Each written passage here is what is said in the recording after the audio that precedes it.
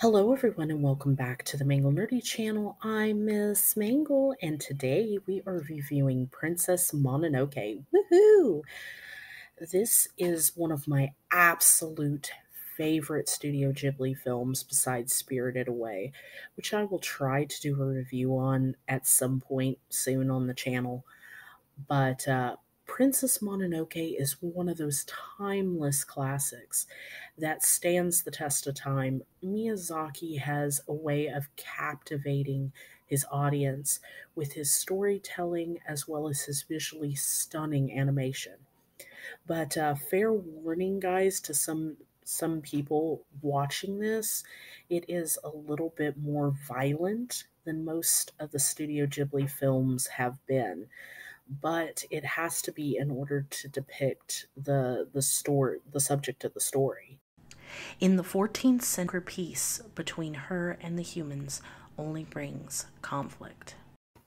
My final thoughts on this film: it is a cinematic masterpiece I would highly recommend to anyone.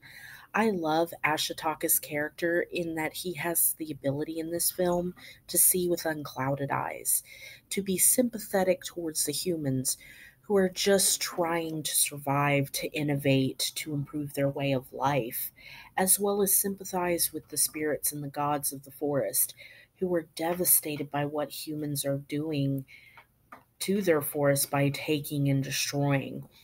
It was a chain of events really for me as far as this whole played out. If Lady Abashi, the leader of the human tribe, hadn't have shot the boar spirit, none of this would have happened. The boar spirit wouldn't have attacked Ashitaka's village in a fit of rage. He was just rampaging through. This story to me had no clear-cut villain. Some may argue, though, that Lady Abashi was the villain in this, but I think it was more of she was doing what she felt was right for her people, but she was doing it in the wrong way by taking and taking.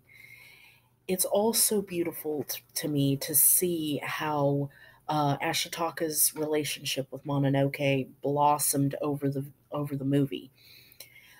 She was so clouded by by what humans were doing to the forest and to her fellow wolf spirits. Even though she is human, she was raised by the wolf spirits to be a guardian to help them.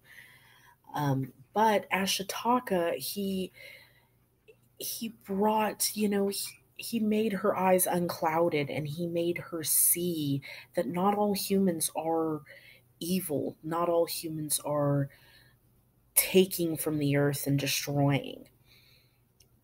I absolutely love the visuals in this. Some of the visuals are just breathtakingly beautiful. And it's one of those films that you can mute it and watch the whole film, and you can know exactly what's happening in the film without any words, nothing. It is that Studio Ghibli movies always have a way of telling a story with their visuals as well as, their storytelling. And they also have a way of making you think afterwards and having very powerful messages like this with, you know, there's no clear cut side, but to see both sides and to understand.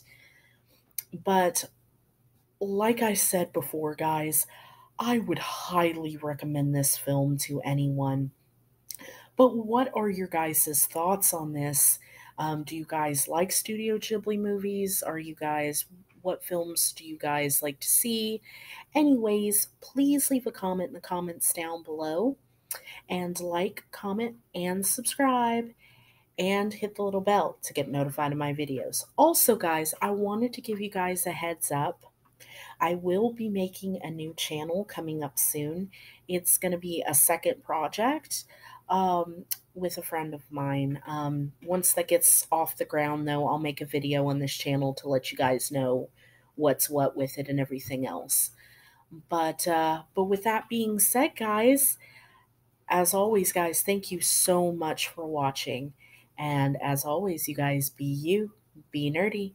Have an awesome day. Bye.